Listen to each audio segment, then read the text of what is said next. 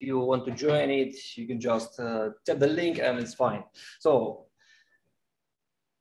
welcome to our online webinar, Crop Bar Skills, Body, Mind, and Emotions. Thank you very much for coming, guys. So I do it for you, and it's a great pleasure that you're here, you're online. So I have someone to talk with. Yeah. So that's why thank you so much. Thank you so much. Today, I would like to explain some moments about what is Crop Bar Skills, why our bartending skills can help us a lot in our everyday life. Yeah, so how these just easy skills, yeah, just easy skills with our bar tools can help to improve our cognitive skills and our psycho-emotional skills. So today we will talk a bit about the brain, how it works. So of course we don't know everything about the brains. I'm certified neuropsychologist, but even from the science knowledge, I know that it's still not everything known about the brain. We have a lot of knowledge about it, but it's still a lot to discover. Yeah, but some patterns we know already, and it's great to know as well, because if we are talking about the skills, there are another word which is meta skills. So meta skills, it is like knowing about knowledge. So knowing about knowing. So I know what I know, or I know what I don't know anything. Yeah, like as Aristotle taught before. So that's why when we know how it works, it's easy to understand like how to improve it, or how to practice more efficiently, or how to get skills faster. That's why I discover this topic, and I study a lot about it and still continue. And I think for next years I will continue a lot. And during this time I'm studying mind fitness, and in a couple of months I will be a mind fitness trainer, and it is the next stage. So for those who are attending our course, I will share as well some very interesting exercises to practice your mind, yes, to practice your cognitive skills together with your bar skills. Yeah. So this is our topic for today. Let's start, and let me tell a couple of words about myself. My name is Vitaly. I think you know it very well. Vitaly Kolpin. I'm from Russia, based in St. Petersburg, but always traveling. Yes, and for the last 16, yeah, almost 17 years, yeah, I've been bartending, and for the last I think about 8 years, I've been studying about the brain, how it works, because my aim during bartending life was to find the way how to control my state, how to control my emotions, how to control my kind of behavior. Yeah, so because I compete a lot before the flavor bartending competition, and it always was a question for me when I go to the stage. One day I feel very comfortable, like a lion. I'm ready to, you know, to break the stage. The second day I go there and I'm like a mouse. I don't know what to do there. So I'm shaking. And this is what was it was a question for me, like, so can I control it, or just, you know, just a situation? Yeah. So last, I think it happened, yeah, 4 years ago, I found the way how to control it. So more or less, I mean, it's impossible to control everything, but more or less, I found the way how to rule it, how to rule emotions, how to control your state on the stage. Actually, it doesn't matter where, kind of the bar or the big stage, TV show stage, doesn't matter where. So it is also a skill, and everybody can improve it. So my aim just to share this knowledge as well with you, because it's quite interesting to know, and to be honest, it changed my life a lot. So I was quite shy person before, and it wasn't so easy for me to do something on the stage or to do something for other people. Yeah, especially when I'm talking, for example, in foreign language, not in my language, because I'm not so perfect in English. Yeah, but at the same time, I changed my mind a lot just with this knowledge, and it brought me to the position where I am now. So my dream was to travel all around the world. And 2 years ago, I made my dream true. So I traveled all around 5 continents, not every country, but 5 continents. And trust me, I'm not the richest person in the world. So my family is very normal, so nothing very special. I didn't have possibilities for it, but just with those knowledge and this passion, so I made my dream true. And I would like to share something with you as well. So let's start. And first of all, I would like to introduce my very good friend, and I'm pretty sure that it will be a good friend of you as well. Yeah, just a moment.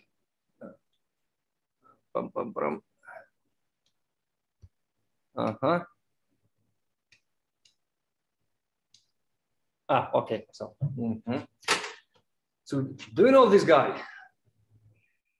If anyone saw this, he's I don't know, maybe heard about it, no? So this is my very good friend, and I'm pretty sure that it will be your good friend as well. Yeah, it is homunculus of Dr. Penfield. Yeah, okay. So this spoon and this jigger, I draw there. It is not original one, but all the rest is original. It is kind of the map of our brain. It is kind of the map of our brain. Yeah. So this picture shows us how our brain understands our body in movements. I mean, for example, I can show you, this is our brain, yeah, almost the same like mine. So this is a prototype of our brain, and you can see here this strip, yeah, red one, the red one, yeah.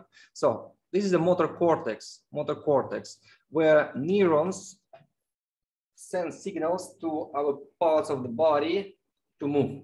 So for example, when I move my fingers, here are some neurons which send the signal to fingers. Yep. So that's why this picture shows how parts of the brain are located in our brain.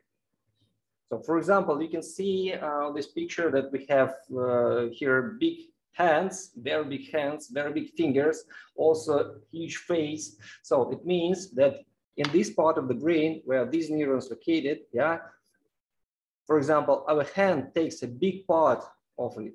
So the huge part of it. Our face takes a huge part of it. And all the rest is just a third part of it. Yeah. So third part of our motor cortex control our hands. Makes sense. Yeah. So quite a big question. Why? Because the body is so huge, hands not so big, but why our brain see it like this? Very interesting question. And Dr. Penfield, who is a Canadian scientist, studied it about 70 years ago. It's already about 70 years ago. And he found that our brain sees our body like this. So what does it mean? It means that when we do something with our fingers, it takes a lot of energy from our brain. That's why it's not so easy. I think you had this experience when you start to practice some finger exercises. Yeah, when you start to practice, it takes a lot of energy. Even we don't move too much, but it takes a lot of energy. So movement, which based on small mobility, takes really a lot of energy. Yeah, because it takes a huge energy from our brain. Yeah. So, but it's a quite good. It's quite good property of our brain that you're always trying to save an energy. Yeah, you don't want to lose energy for anything, and especially when I will call him he. Okay, our brain I will call him he. When he don't understand why should I do it. For example, any new skills, it is not so understandable information for the brain. That's why he trying to avoid it and stop it. Don't lose energy for nothing. So that's why when we start to practice with some skills, yeah, it takes a lot of energy, and we can even get some emotions, like not very pleasant emotions, yeah, just those emotions which can stop us. I mean, kind of aggressiveness, kind of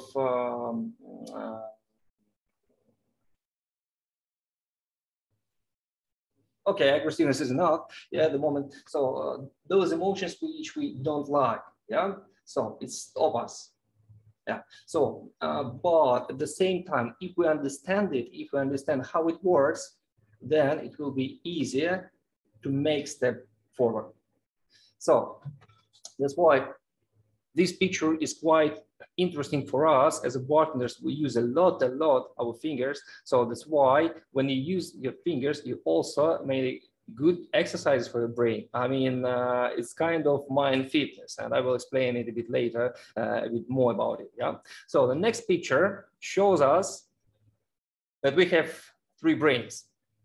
Yep. So it's not real like 3 brains. We have 1 big brain and that's all, but it's kind of metaphor, yeah, that we have 3 brains. The one which we can see here is an orange, or probably you can see it as a yellow, yeah, it is kind of reptilian brain. So the brain we got from reptilians, yeah, and this part of the brain, actually this part of the brain, yeah, is responsible for instincts and urges. Yeah, so quite important processes which allows us to breathe, which allows us don't think about heartbeat and breathing. So many other details, but today we will talk about different stuff. Yeah.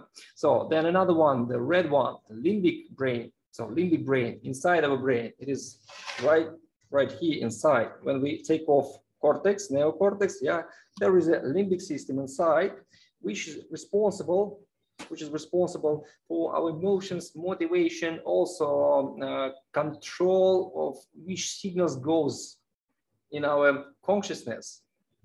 Yeah, so very interesting part as well. Yeah, and this is what we got from animals as well. Yeah, then the next one, like a third part, or probably the main part of our brain, yeah, it is our neocortex, yeah. So this part of the brain, which is just on top of the brain, yeah, under the skin and inside the head, yeah. So, and this part which makes us actually real humans. Here are a lot of processes which only people have. I mean, for example, thinking, conscious thinking, yeah, then decision making, then talking, reading. So all these processes based here. Also, for example, small mobility movements based here. Actually, most of the movements also based here. I will describe a bit later where and how it goes, but this is also important to understand. Okay, we go forward. And today we will talk about arbitrary motion. So emotions, which is kind of new skills for us, yeah, when we have to think about emotions. So for example, we have another one like locomotions, when we just walking or running. So we don't need to think every time about, okay, I have to move my hand, then my leg, then again my hand, then my leg. So I don't need to think about it, yeah. But when you start to practice with some objects like bar tools, and you start to make some movement, yeah, you have to think about it, yeah, because it's not so easy to understand from the first step. Yeah, that's why this movement we call arbitrary motion, and there are 3 steps which is important to understand. So every movement starts from our frontal lobe. So here, or on the picture, you can see it, the step number 1, yeah, the step number 1, frontal cortex, or it is just in here, where all the processes, I mean, decision making, thinking, happening, yeah. So every step starts from here. First of all, we just choose the program we're going to do. So for example, I want to make some movement with the jigger, like movement number 3, yeah. So I call it movement number 3, and in our program you'll understand what I mean, yeah. So movement number 3. First, I make decision here. Then the second step, the signal goes to premotor cortex, It is right before this red line. And this part choose what I will use. What I will use. For example, I will use my hands. I will use my fingers. So for example, only 2 fingers. And then from here, the next step, it sends a signal to our motor cortex. Yeah. So what to do? What to do? Yeah. And this is how it works. Yeah. So when we start to just to practice, it's a different process from when I know this movement very well. For example, now I do this movement and I can still continue talking. I can still continue, for example, talk with my guests or discuss some other topics or even count, yeah, how much I pour there, yeah. So, but if I didn't practice it till I understood it, then this process takes also an energy and I have to concentrate there. So it's a bit different process. That's why one of the most important things when you start to practice, put all your attention on the movement, because it starts from here. I mean, when you start to practice some new skill, it's better to concentrate only on the skill. Don't watch TV, don't talk with anybody. So more energy you will bring, more concentration you will bring for your training, faster you will get the skill. Yeah, concentration when you start to practice is one of the key to get your skills faster. This is just a normal law, yeah, normal law of our brain. Yeah. Then another step, I told already about it, yeah. So then later, when you practice more and more, so there are also 2 more objects which also help us to control any movement of our body, especially small mobility. This is our basal gland and cerebellum. Yeah, so cerebellum. So, and those 2 parts also every time check what they are doing. So they check, and also trying to remember it. Yeah, and when they understood how to do, it is like a small program goes to cerebellum. Yeah, goes to cerebellum. Yeah, here.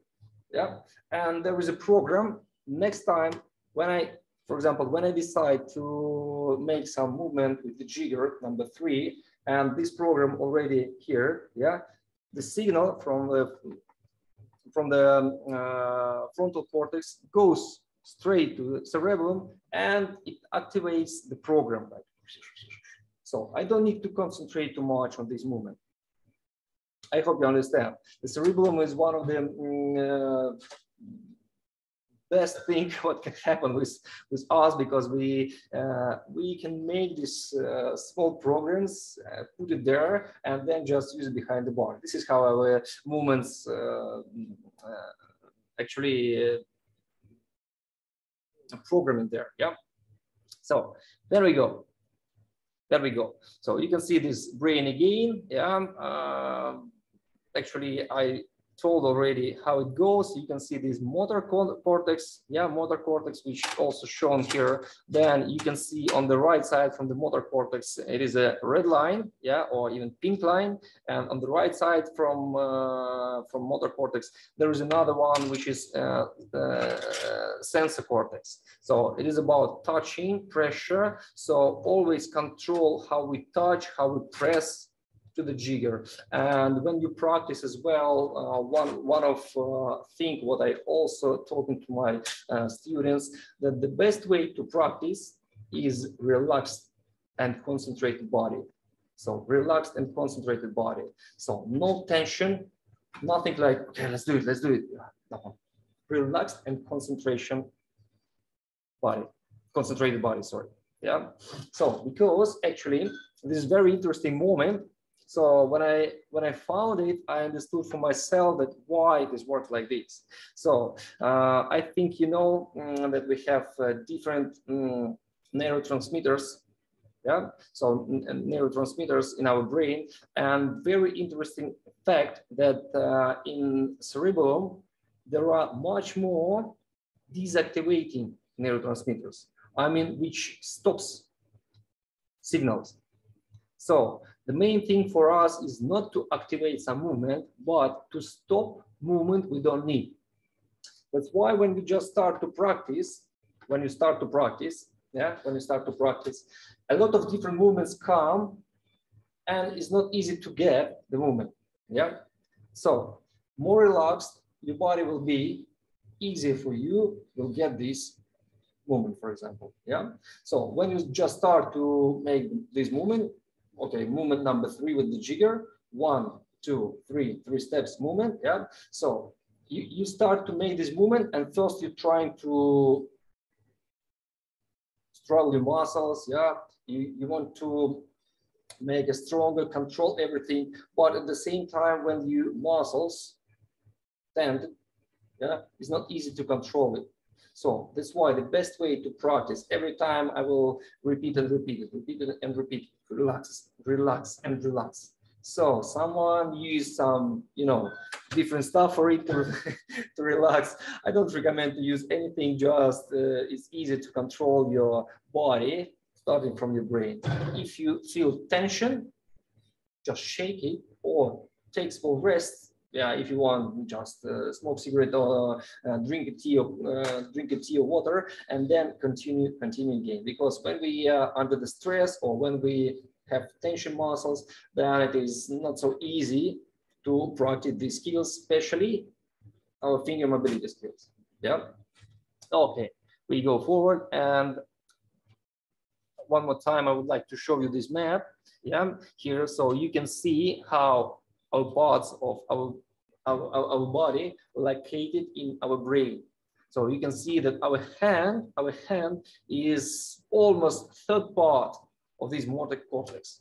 This is a very interesting moment. So that's why, for example, neuropsychologists and neuroscientists, they advise, and for children and for adult people also, to practice some small mobility movements. For example, playing different instruments. Then, for example, I will answer the question a bit later, okay?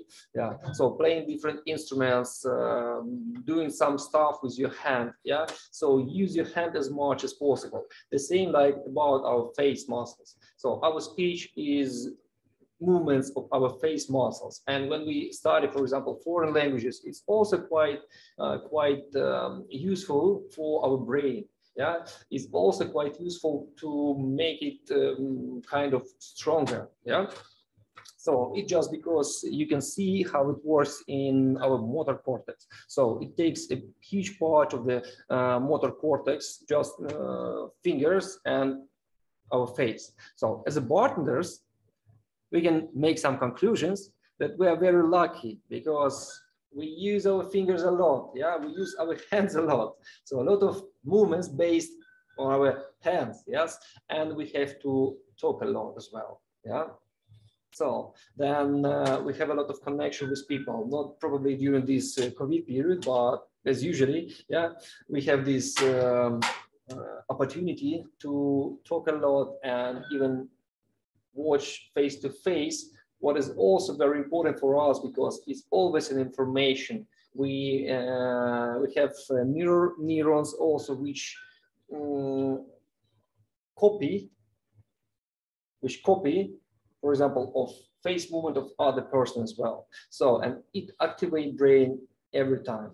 This is, it calls social intelligence, the opportunity and actually ability to have some connection with other people. Yeah. So again, you can see our homunculus. On the right side, it is a motor homunculus, and on the left side, it is sensory homunculus or somatosensory homunculus. So you can see they're almost the same, maybe some difference in the face, lips for our sensory information and more important than for muscle information. Yeah, and on the left picture where is sensory, you can see now that we have ears there. Yeah, so there are ears.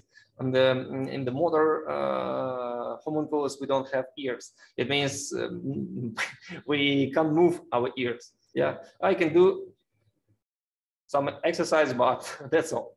That's all I can. Yeah. So it was a small introduction in our topic because, as I told you before, if we understand what we are doing and why we do it, then it is easier to motivate yourself. So every time when you practice, just remember that it is not only a good way to become like very fancy bartender or famous bartender or the best bartender. It's a way to practice your brain. So it's a kind of mind fitness. Yeah. As a neuropsychologist, I spoke with my colleagues and they approved it that yes, when you practice with your fingers, you activate your brain a lot. Yeah, it's quite good exercise for your brain. Doesn't matter if you use piano, also probably even more amazing exercise because there you connect also hearing, yes, then independent movement of your fingers, then also understanding of the music. Here, yeah, we use only fingers, but at the same time, when I practice, for example, I always use music and I'm trying to do it according to the music, yeah, according to the sound. Yep. I will explain it a bit later. So that's why I collect all this knowledge in this program and also brought it to some exercises and what is actually craft. Yeah. So we will go to our technical part first. Yeah. So craft, I think you know it much better than me.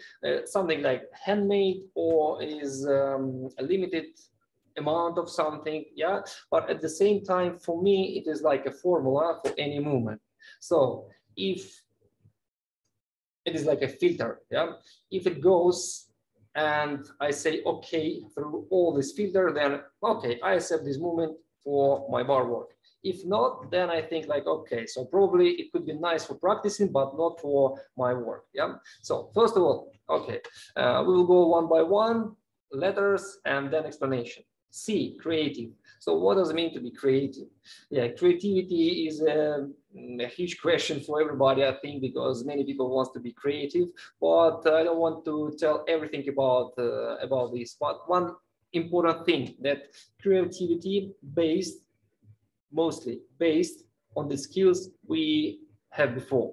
So no one can create something unexpected if he never used before some of the parts of this new information.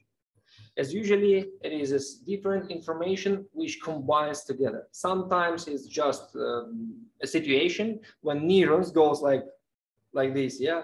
But as usually, it is a lot of neural lines, yeah, which connect together and then you create something new.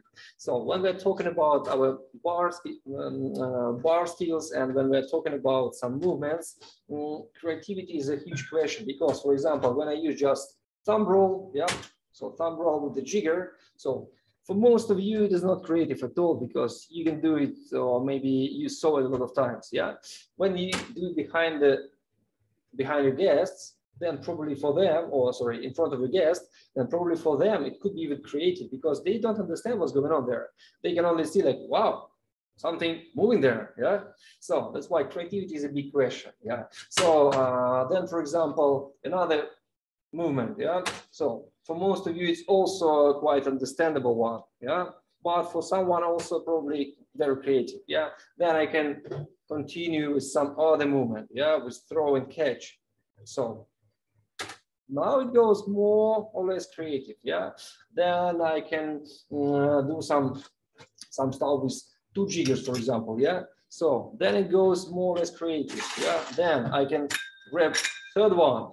So I know you have a big question, why do I do it? And I completely agree. So what's the reason to do this movement? Yeah. So behind the bar, probably I will never use this movement, but it happened with me on the competition where I've got a prize for, as remember, $1,000 US. So we had three cocktails to prepare, yeah, and I had 3 jiggers, and there were 3 different syrups which I have to pour, and I didn't have an opportunity to clean. my jiggers. Yeah, so I didn't have an opportunity to turn it because otherwise I can get some spills here. And this is a syrup. If I spill on shaker or somewhere, not the best for me. Yeah? So that's why I decided to use 2 jiggers just to grab third one. So it was just an idea, but everybody was just, wow. Yeah, they were shocked and they clapped hands. So why not? Probably in this situation, it was reasonable. But behind the bar, if I will do the same every time, probably I will get some question. Yeah, so if I use 2 jiggers, sometimes it's still, I'm traveling a lot and I see that it still seems very creative. So why do I use 2 jiggers? It depends on the situation. For example, in some bars, you have a big distance between bar top, yes, and the standing position.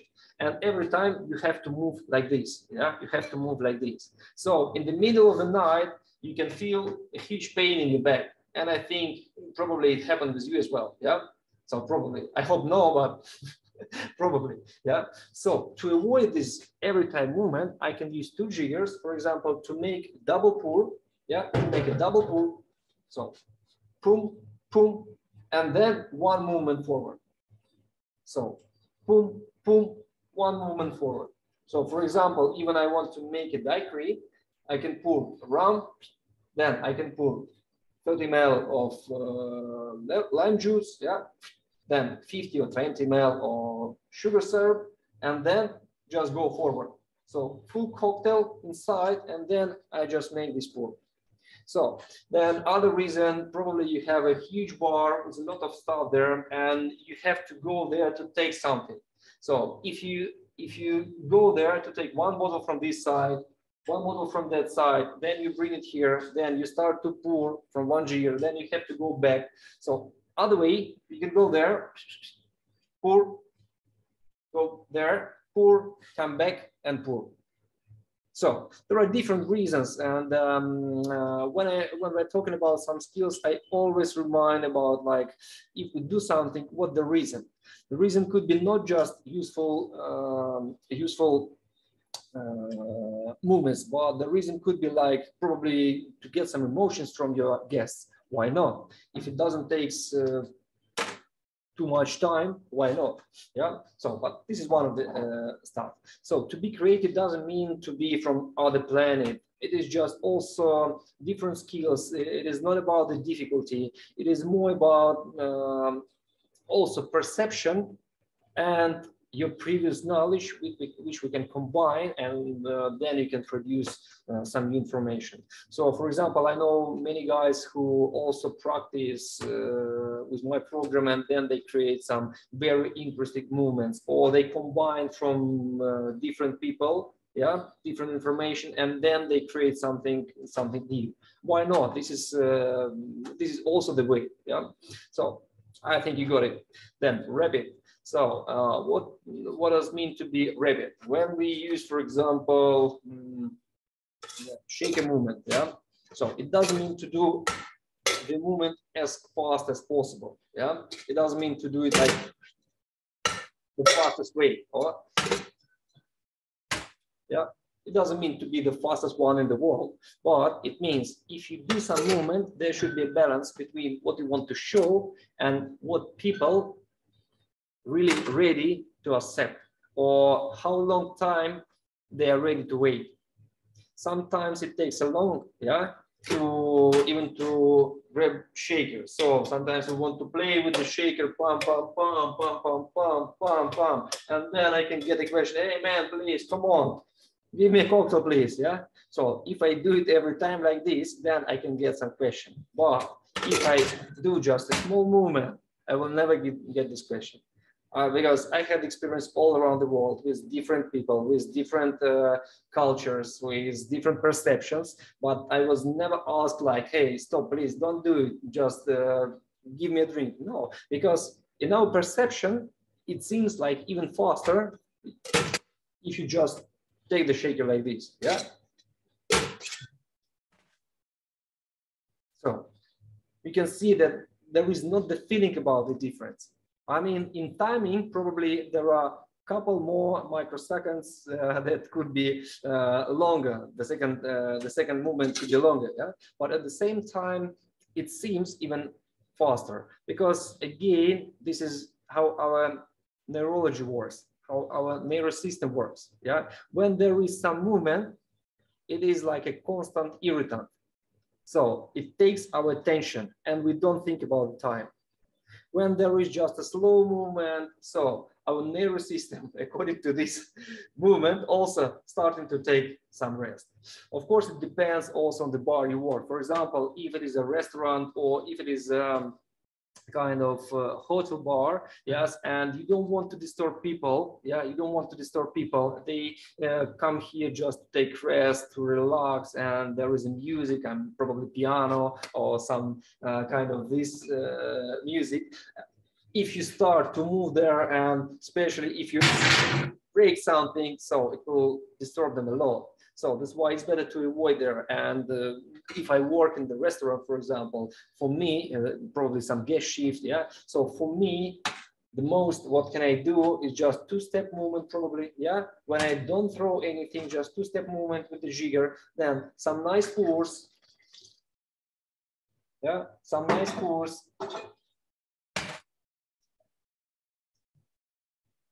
Not too many, but it still looks nice. Yeah, it still looks technical. It still looks as a professional bartender. Yeah, I don't want to say that you have to do this. Sometimes it's just easy pour could be much better than anything else. Yeah, but at the same time, the pour from the bottle, your standing position, it is also perception of your professionality. So this one more time, rapid to be fast. It doesn't mean to be as fast as possible with your movements.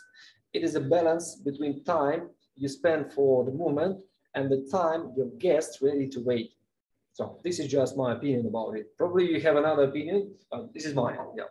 So then we go. Astonishing. So movement which brings some emotions to our guests. Wow. This is what we are talking every time. So we do all our job mostly to bring some emotions to our guests. Also for ourselves as well. Yeah, because without emotions, we couldn't live. So this is one of the easiest way how to get some emotions. Yeah, I mean, this is one of the easiest way to show your technicality, yeah, and impress your guests. Easy way, very easy way. You don't need to throw a lot, yeah. You don't need to make some not confident movement, which can also be dangerous behind the bar. It depends on the bar again, yeah. So it depends on the situation. In some bars, it's just a part of your work, but at the same time, you don't need a lot. So you can impress just with movement with your fingers. So also one more point, please don't tell it everybody because probably people don't understand it correctly. Yeah, but when you use your fingers, so ladies, especially ladies, see it as sexuality. Sexuality. Yeah, yeah, baby. So yeah, I don't know why. Probably you're very skillful with some movement. I don't know why, but this is just a perception. So, for example, pianists and some musicians, they look already sexual because they use their fingers a lot. So this is just our perception in our brain. So nothing very special. So to gain some emotions, to astonish people, this is part of our job. So we're trying to do it with our cocktails. We're trying to do it with interior. Yeah, we are trying to do it with some other stuff like bubbles, foam, then different techniques. At the same time, we can do it with our bar techniques. I mean, this easy stuff with jigger, with the spoon. Yeah, boom, boom, boom. I can easily grab the spoon and make a stir. From other side, I can do the same. So I didn't spend more time for it, but I do the same, but with some nice movement. Yeah, so it happened with me a lot of times, and one situation was quite interesting. So it was a guest shift in Novosibirsk in my friend's bar, which actually calls friend's bar. Yeah, so I was working there, and I started to do some cocktail, made the movement, and there was a lady, and I see that she watched me, and I was like, "What do you do?" And she asked me like, what have you done? I'm like, nothing. I just took my spoon, that's all. Like, okay. Then I start to see with my back view, yeah, that she's watching me. She's following me. And the next time I took my spoon just like this and watched and watched there. And she was like, strange.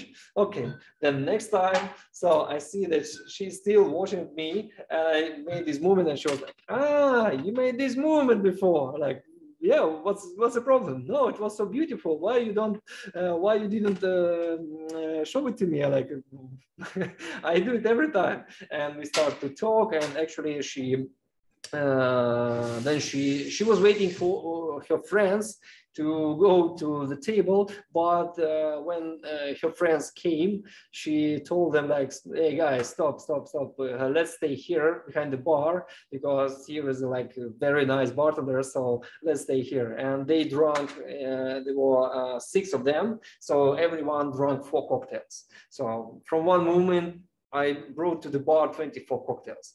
So, of course, sometimes it even can,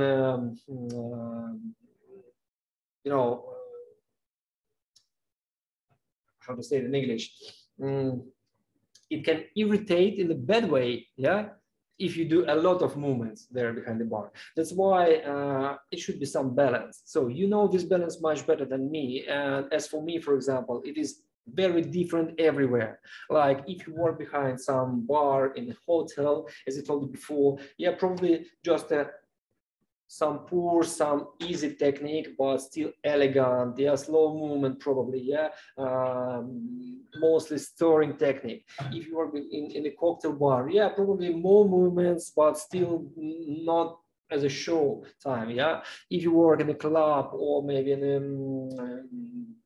a beach club or in a beach bar, why not? People want to have some fun as well, and probably it's the best way to show your skills there, like some flair skills. Yeah, not just use jigger, so but also throw some bottles, so probably some sequences with bottle and team, so different stuff. That's why it's always a balance. Yeah, then functional, so F, functional.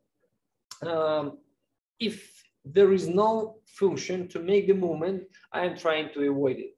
So, for example, if I want to grab 2 jiggers, my second one, if I want to grab 1 jigger and then I put just in one, so why do I do it? I have a question for myself. So why do I do it? If I, for example, throw in jigger, pump, and then just bring it here and again, I have a question for myself. Why do I do it? So that's why not to lose the speed of your work and don't make these questions. So every time when I do some movement, I understand why I do it. For example, if I want to change position of the jigger, you can see there is a small part, here is a big part, yeah? If I want to change position of the jigger, I will do this movement very quick, and you can see that I change position of the jigger, yeah? So other way, how can I change it?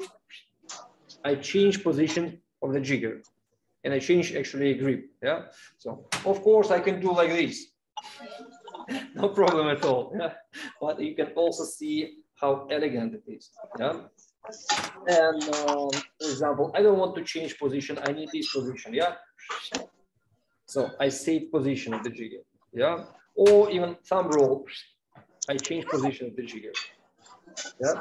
So every time when I think about the movement, I think first of all, why do I do it? So the movement with the bars I showed you before, I also can do it different ways. The first step, you can see that this part is down, and then pam, pam, pam. Guys, please turn off sound. Turn off the sound, yeah, because otherwise, yeah, thank you. It's not easy to hear me, yeah. So pam, pam, pam, and it's still there, yeah. So if I want to change position of the spoon, it's almost the same movement, but you can see that I changed position. Oh, that I changed position of the spoon. So now I can do again this third. So for example, I can use this movement not to change or to change position. So almost the same, but I didn't finish with one step. So during our program, I also explained it very well how it works. Yeah, so every time I'm thinking about also some functional stuff. Yeah, and let me put here. Even with shakers, for example, if I do a couple of movements and pump, yeah. So again, I change position of shaker, yeah. If I make this one, pump, pump, I change position of shaker. Otherwise, I can change it like this. That's also fine. It's up to you. But you see the filter and you can decide for yourself. Then technical. This is mostly, I mean, that all these movements based on a very similar techniques. For example, the first movement, pam, pam, pam. The second one, pam, pam, pam. Yeah. Next one, pam, pam, pam. Yeah. Then next one, pam, pam, pam. Yeah. The next one, pam, pam. Yeah. The next one, okay, like this. Pam. Yeah. So another one.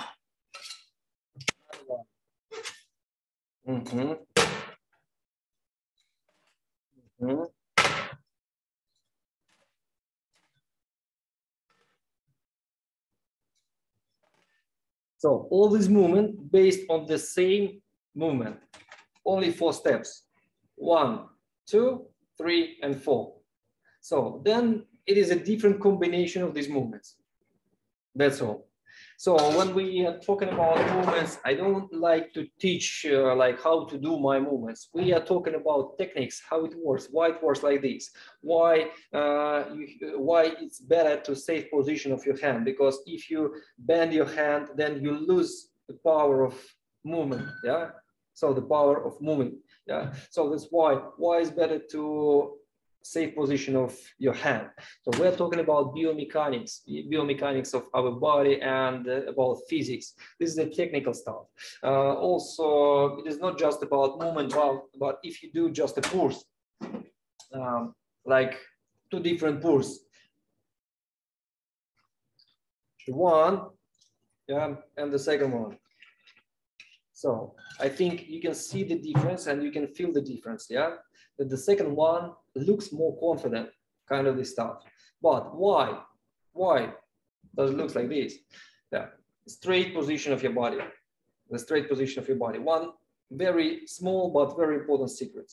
When I see the pull like this, it's nothing bad. But at the same time, you can see that when you just keep your body straight, yeah, it looks more professional or probably more confident. Yeah. So again, it is not about my rules or something like this. It's about our perception. That's all. So, and here is a small secret: the position of your hand when you make this pull. Yeah. The one position is just like this. Another one is like this. I know that American bartending school and, for example, many Italian school, they teach it, and mostly when I travel around Italy, and actually a lot of Italians whom I met around the world, they using this kind of grip, and this is one of the most universal grip and very elegant grip. Yeah. So probably when you just start, not easy to understand how it goes, but when you understood, then it helps you to keep your body straight. Yeah. So all the rest of the world, sorry, I don't want to say that someone do it badly, yeah, but mostly the people pour like this, and you can see a lot of videos when they pour like this. So again, nothing bad. Just remember about perception, remember about position. If you make 1,000 of these pours, then just try to touch your back. So you can see the difference. You can see the difference in your muscles, yeah? Because every time when I move to the left, my left side doesn't work, but the right side is quite tented, yeah? So the same happening with the wrist. The wrist is the poorest, I mean, not the strongest one part of our hand, yeah? So it's easy to break it. It's easy to make it hurt. So that's why it's better to stay position of your wrist. So for example, if you even do some push-ups, yeah, so good trainers, they suggest not to do like this, but to do like this, yeah. So because it's easy, it's very easy to break it. There are a lot of neuro paths which goes through wrist, and if you break it, then you can get a lot of problems with your fingers as well. Yeah, so that's why it's better to safe position, almost straight every time when you make this pour. And this position also helps to make a lot of different ways how to pour. I mean, this is just a universal position. I don't want to say that this is correct position. This is just a universal position. Yeah. So, for example, with this grip, I can do just a normal pour. Doesn't matter with bubble or without bubble. Yeah. Then I can do this. I call it inside cut when the bottle goes inside, yeah? So also easy. Or I can easily do this outside cut, yeah? So when the bottle goes outside, outward, yeah? I can easily use it on top of the bar, for example, yeah? So palm and then palm, yeah? Or if I see that there is something, so I don't want to use this, I don't want to move it forward. So if there is something, maybe glass or maybe face of your guest, so I can easily change the movement inside. So, and this is again not about the style, not just about the style, but it's also about very useful technical stuff, which helps us to understand how to move it more in a more useful way. Yeah, and it's still quite elegant. So, and very important moment that we're talking about these skills, not about like a talent of bartender. So it probably looks like a talent. Last week I was invited for another Russian TV show, Games of Talents. Yeah, so, and I asked them like, what do you see as a talent for me? And they're like, everything you do is a talent. And I want to explain them, this is not a talent, but okay, it is a TV show. I understand that this is another talk. Yeah. So, but actually, these all are bar skills. So I'm pretty sure, and I made my international experience, that everybody can get these skills easily. I mean, if just to understand how to practice, and if to, of course, to take a time for it, yeah, to invest your time in practicing. So one more time, what food are we doing? Yeah, so work in competitions. During your work, it is a good contrast irritant. I mean, everything what we perceive is a contrast irritant. For example, if there is some light, which lighting, yes, it is contrast irritant for our nervous system. Yeah. So if there is some sound, it is contrast irritant for our body, and our attention goes there. So, for example, very easy example: if someone want to tell something, yeah, during, for example, dinner, he make it, attention please. So yeah, when we make this movement, this is also kind of contrast irritant for people. Yeah, so they don't understand what's going on there, but it takes their attention. So if we don't do it so long, then it is a good way just to take attention, and then easy to continue your conversation or probably start to talk. Yeah. So then with this practicing with different kind of exercises, also what I've heard from my students as well. Yeah, that probably you're not going to use this movement behind the bar, but you feel more confident.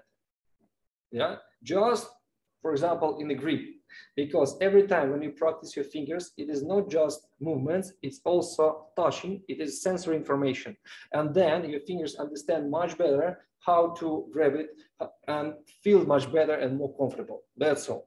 And also it helps a lot during the competition. Yeah, as we were talking before, it also establishes contact. And when people see some small movement, doesn't matter what you do, yeah, pom pom pom, or maybe with the spoon.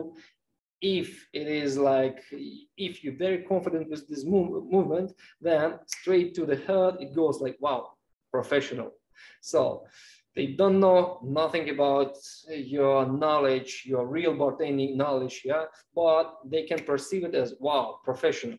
So one more time, I want to tell that this is not the main skill you have to have, but this is a very nice additional skill which can help you to get this professional label, kind of professional label. But one more time, I repeat and repeat that this is not the main thing.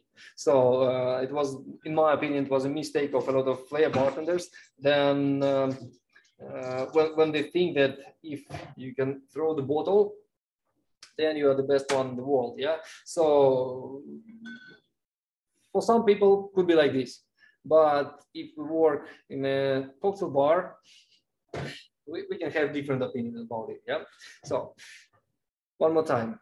This skills is not the main skills you have to have, but it can help you to be more professional or to look more professional. Yeah, and it's easier to get trust from your guest. I mean, doesn't matter which sphere of life, but people trust professionals, and it's easy to trust professionals, and it's easy to give him a choice. I mean, when they come to the bar, you know it much better than me. So mostly people don't understand the cocktails and they don't know what they want. So we want to ask them, what would you like to drink? Like sweet and sour or just some bitter? Mostly they will tell you what they know. For example, they know Negroni, yeah, or just daiquiri, because I tasted last time, it was good, yeah. But when they see that you're professional, they can easily ask you like, what would you recommend? Or if they know that this bar in social media, so it doesn't matter where, looks like professional bar, it's easy to trust. So it means these skills again helps a lot to get this trust. I made a very huge experience around the world, and I was working behind the different bars. Sometimes I even didn't understand what people talking about. So for example, it was in Shanghai, it was in Thailand, when I don't understand the language. Yeah, so we just we were talking like smiling and by these movements. But anyway, I see that people trust me, even I couldn't speak with them. Yeah, so this is just one way. And according to my experience, is getting more and more as a competitive advantage. I mean, for example, here in Russia, even here in Russia, in St. Petersburg, Moscow especially, yeah. So many people ask me, so Italy, we need some skillful bartender. But it's not easy to find them here because all of them have very good job already. So that's why if I see my students getting very well with the skills, then I easily recommend them to very good bars. And most of the top bars, El Capitas, my friends from Moscow, they always bring in newcomers, because we are talking again, not just about how to move it a lot, yeah, but just about understanding how to pour, yeah, how to pour more elegant, how to pour more healthy for yourself, at least, you know. So that's why it becomes more and more around the world also as a competitive advantage. And I think you feel it already as well. And after COVID time, Trust me, 100%. Those bartenders who are still in this industry, they will have tons of work. It's happening now as well, but later it will be just to find some gold, to find some bartender with good knowledge and good skills. Yeah, it actually happens already. Yeah. Our friend. And during our training, so it's another interesting part of the process, the training. So actually, it's my favorite part of the process. Yeah. So when we practice, I don't only practice the movement which I'm going to use behind the bar. For example, yeah, easy movement. So pam pam pam. We call it in Italian la scala or stairs. Yeah. So when we make 3 easy steps and I bring spoon to the stirring glass and then I start to stir it. Yeah. So pam pam pam pam. Yeah, this is the movement.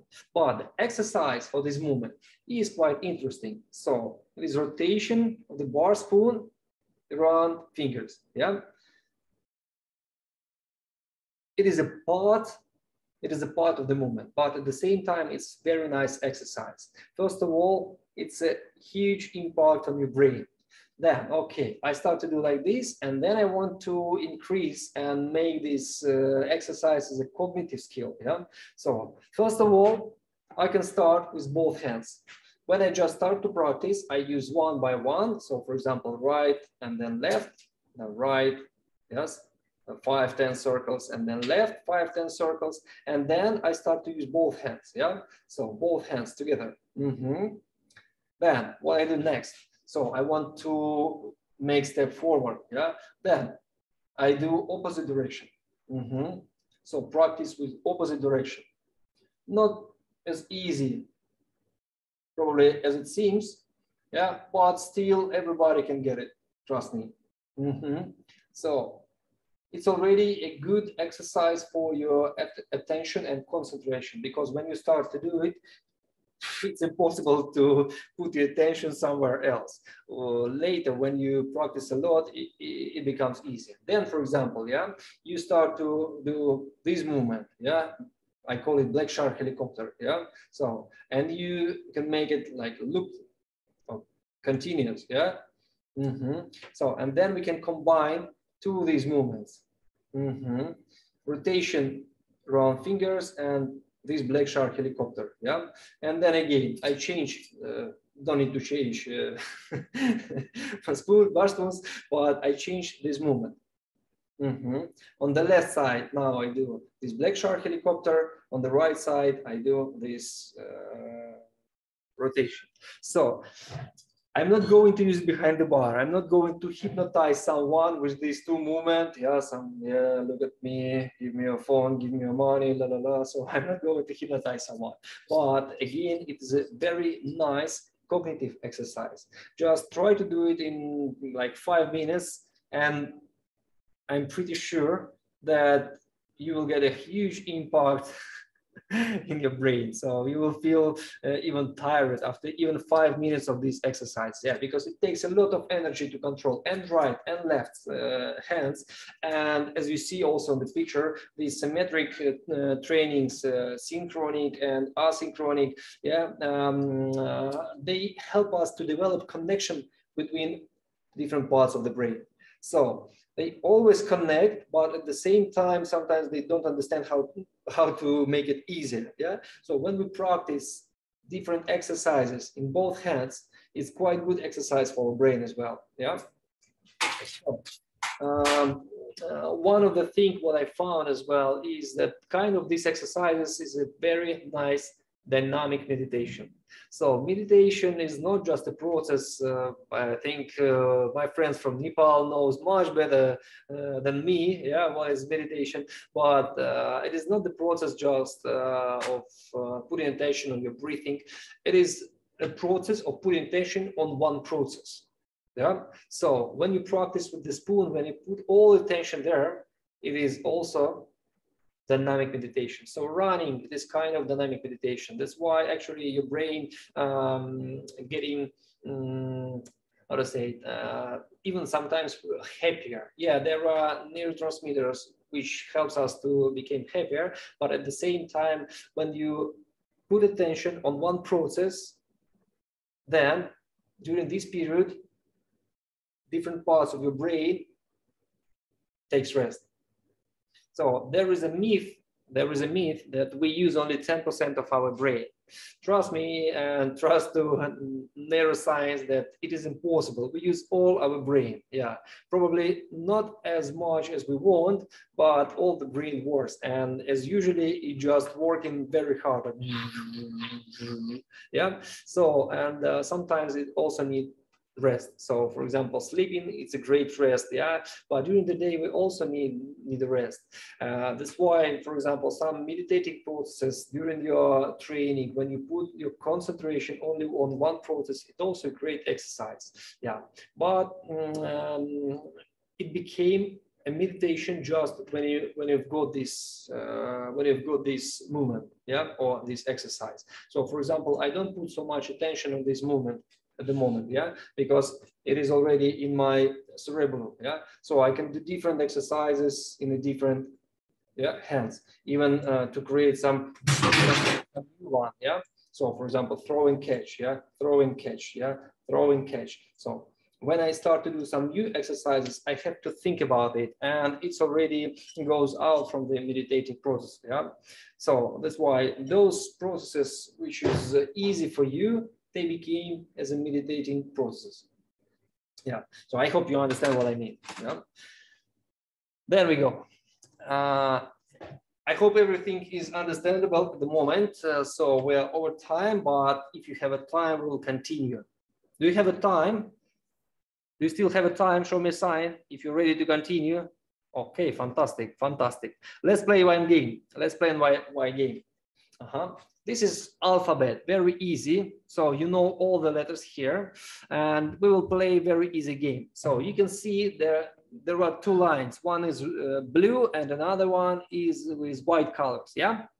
So blue letters, they are, it is just an alphabet. A, B, C, D, E, F. Then next blue line is G, H, I, J, K, L. I hope you got it, yeah? So the next three with blue and sometimes with red colored letters, it will be a signal for us which hand we will lift up. So, for example, in this case, R will be a right hand, L will be a left hand, and B will be both hands. Capito? Mano destra, mano sinistra, entrambe. Capito? Okay, fantastic. Yeah, so right hand, it means R, right hand. We lift up right hand. L means left hand. B means both hands. Even if you don't understand English, so it's still understandable. R, L, B. Yeah.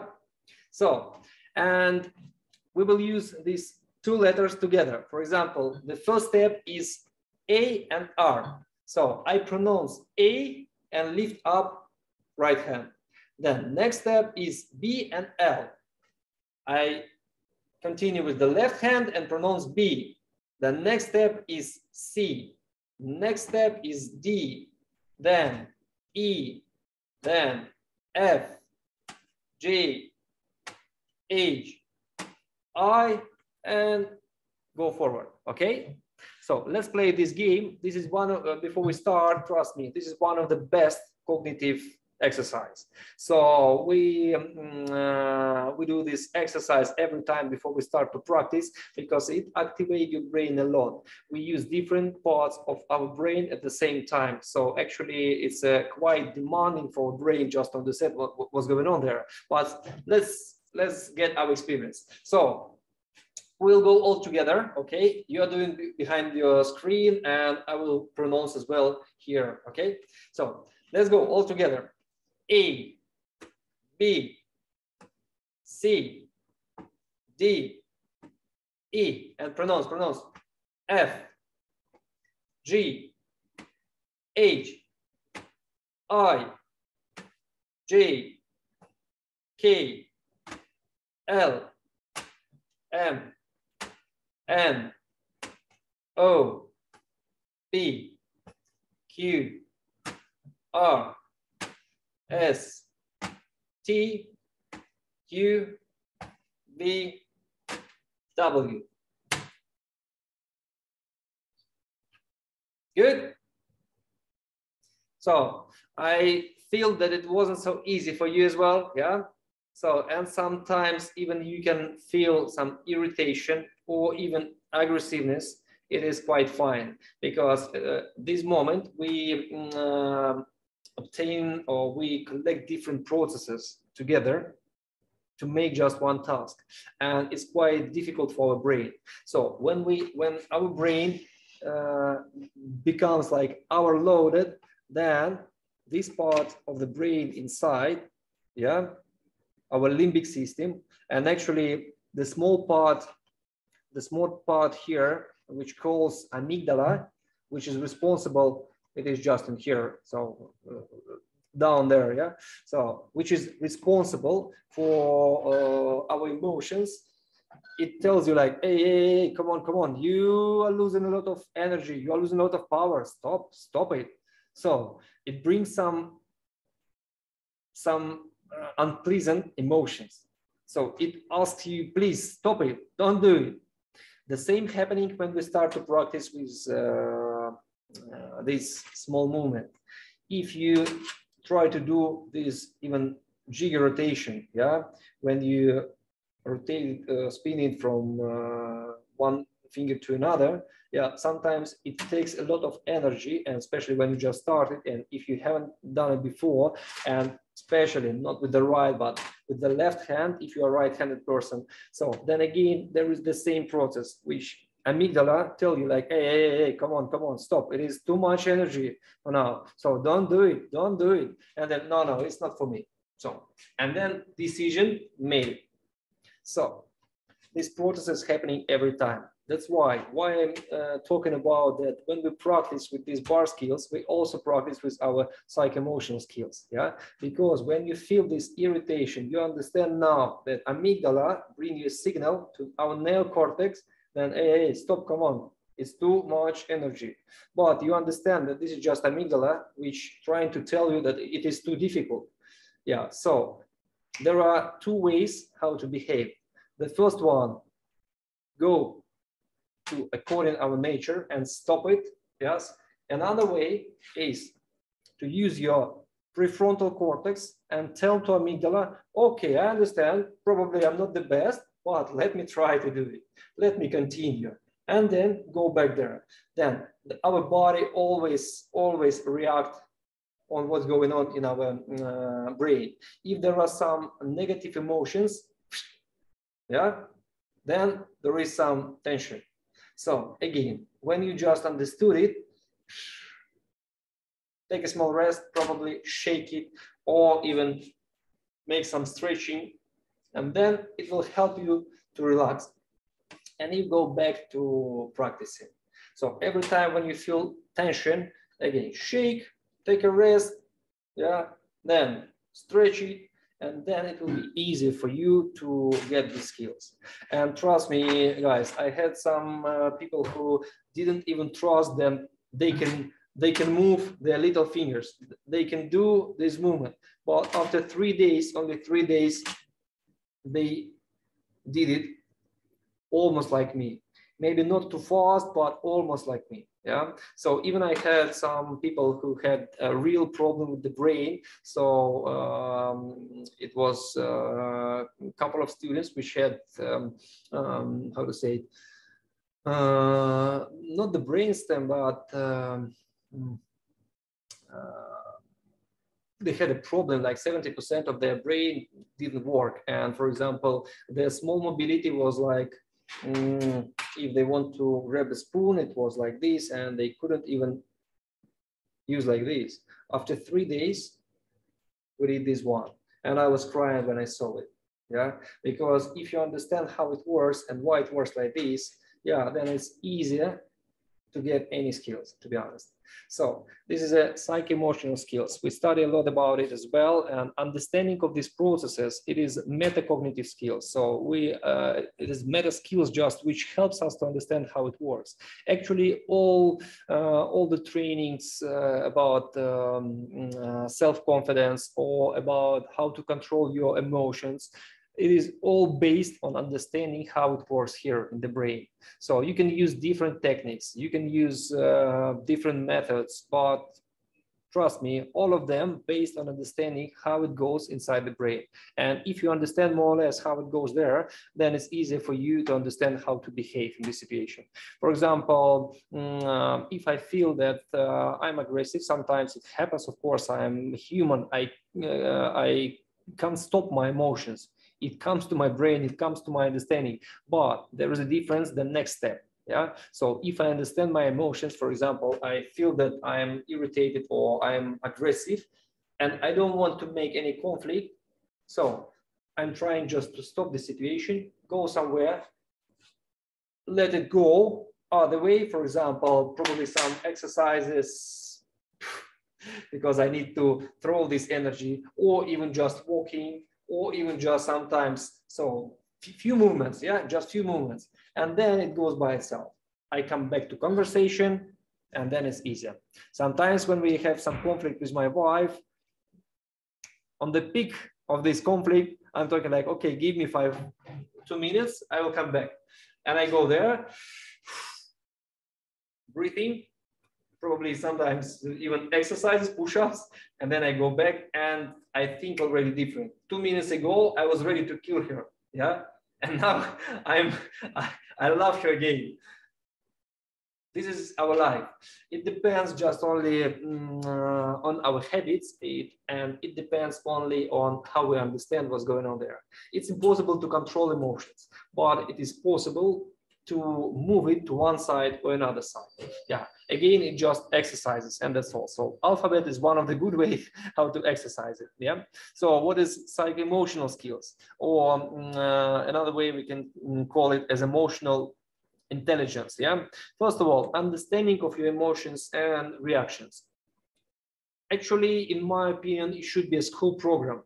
So I mean that during our school time, when we are just very young, so it's great when somebody teaches us about our emotions. So, for example, explain to children why he behaved like this. Probably he got some fear, yeah. Probably he was aggressive because of some situation. That's why you make this decision now. So, and every time explain.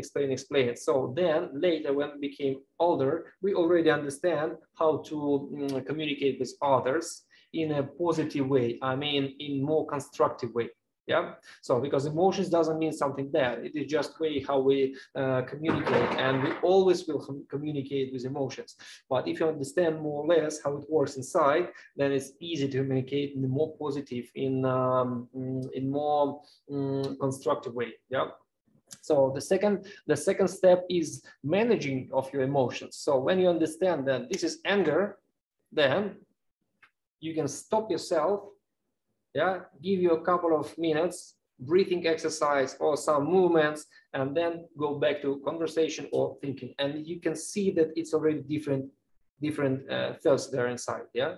So, and especially for those who are trying to control emotions of other people, as a neuropsychologist and just a psychologist, I can tell that it is impossible. We can influence, but we never know what will be the reaction of other person. Yes, we're trying to manage some other people, but according to my experience, and I think you have the same experience, it is impossible to control. So because you never know what is there inside. Yeah, that's why we can just think about like, okay, probably it will be like this. Yeah, probably, but we never know what will be in the final. And but it's still possible to understand emotions of other people and their reaction. And even sometimes they tell you something very, very arrogant, yeah. So, or maybe something crude. And for example, after some years of practicing, I stopped to judge these people. So I know that they have fear. I know that they have probably anger. So that's why they're talking in this rude way. And I just leave it. Later, we go back to conversation and I ask, do you really think so? And like, no, sorry, and that's all. So, but at the same time, during this emotional talking, we can make some decision that I will never talk with him again. So, and just remember that this is emotional reaction without understanding of the processes, what's going on in his brain. Yeah. So more or less we can understand it, and it is also a skill. It is already as a social intelligence. Yeah. And in the end, it should be like managing of emotions of other people. But I want to tell like this, for me, it is creating a relationship, yeah, creating a friendship, creating some collaboration. This is much better than just trying to control other emotions, because it will never bring you something positive back.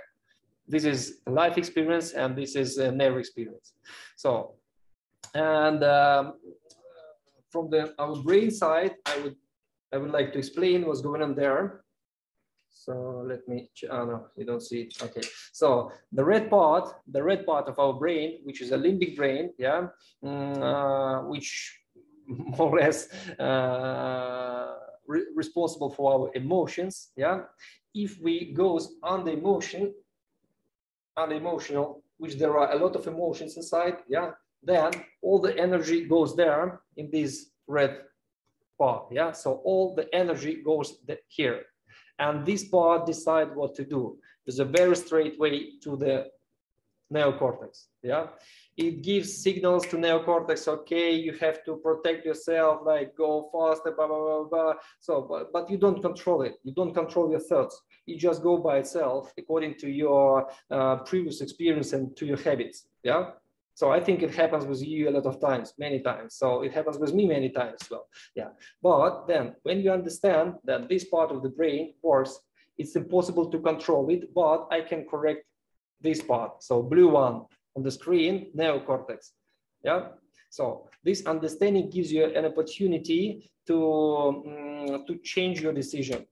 Just because you understand that when I'm under emotions, this red part, limbic brain, which comes to us from animals, yeah, we couldn't control it. So we are only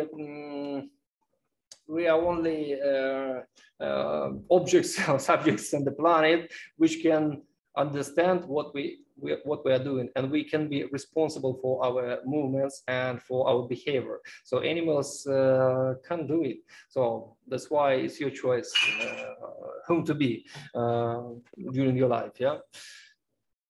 And that's why when we're talking about crowbar skills, I can explain why it is mind, body, and emotions. Because with practicing just easy skills, but any skills which you can use behind the bar later, yeah, the different techniques to grip the jigger, or different techniques to use your shaker or to grab your shaker. We can study a lot about our body itself, about our thoughts, about our behavior, about our perception.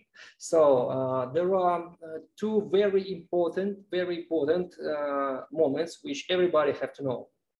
Just remember about it. Very important properties of our brain. Yeah. First of all, it is how to say it in English, just let me remember. Neuroplasticity. So our brain changing every moment, and only you can control how it will be changed. If you don't think about it, then it will be changed just occasionally, just under control of someone. And trust me. So this is what's going on in the politic way. This is what's going on in our everyday life. So I think you understand what I mean. So neuroplasticity, it is a skill which can be changed during all the life.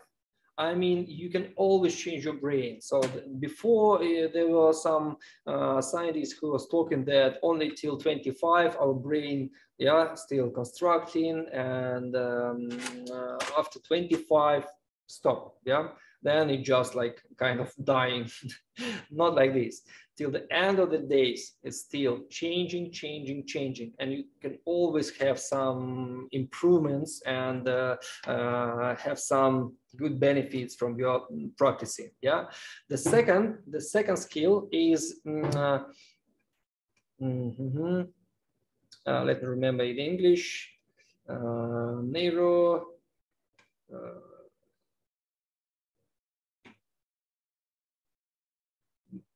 Neuro reserve.